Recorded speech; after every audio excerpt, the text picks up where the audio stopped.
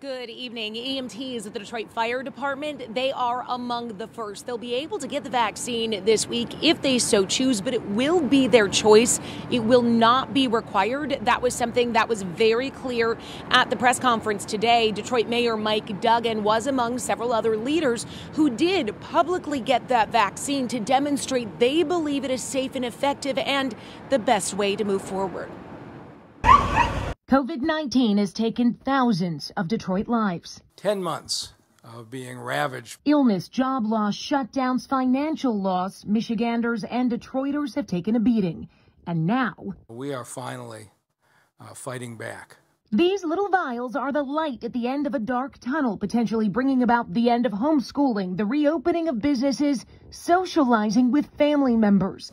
Today, Detroit Mayor Mike Duggan and Chief Public Health Officer Denise Fair and Henry Ford Health System President Wright Lassiter were among the first to be vaccinated. Tomorrow, the first city employees will be getting their COVID vaccine. We will have 30 employees at the health department, the folks who will then go out and offer vaccinations to others.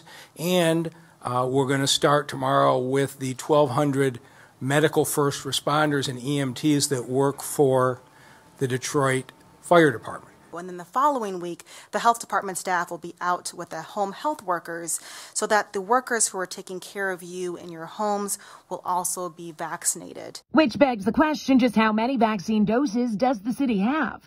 Henry Ford Health System says they received 975 Pfizer vaccines per hospital. They received 1,200 Moderna doses on behalf of the city, and they're expecting another 13,000 doses of Moderna to arrive soon. But the numbers of doses being sent keeps changing. It's a bit of a logistics Rubik's Cube for us. All of us going to vaccinate based on what shows up every day. When COVID tests and PPE were slow to arrive, Mayor Duggan went directly to the source, but he says obtaining vaccines is different. The federal government owns all the vaccine, and so literally they have to distribute to the state.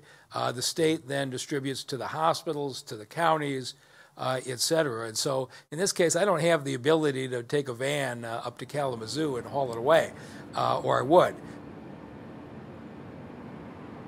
Speaking of the fact that the federal government does own these vaccines and is controlling the rollout, that is part of the reason for concern. And coming up at 6 o'clock, both the mayor and several leaders addressed the very recent history that plays into some people's concern and suspicion of the vaccine. They also address how this vaccine was conducted differently than some of the past medical things that have been rolled out and why they believe it is safe and effective. Reporting live in Detroit, I'm Jennifer Ann Wilson, 7 Action News.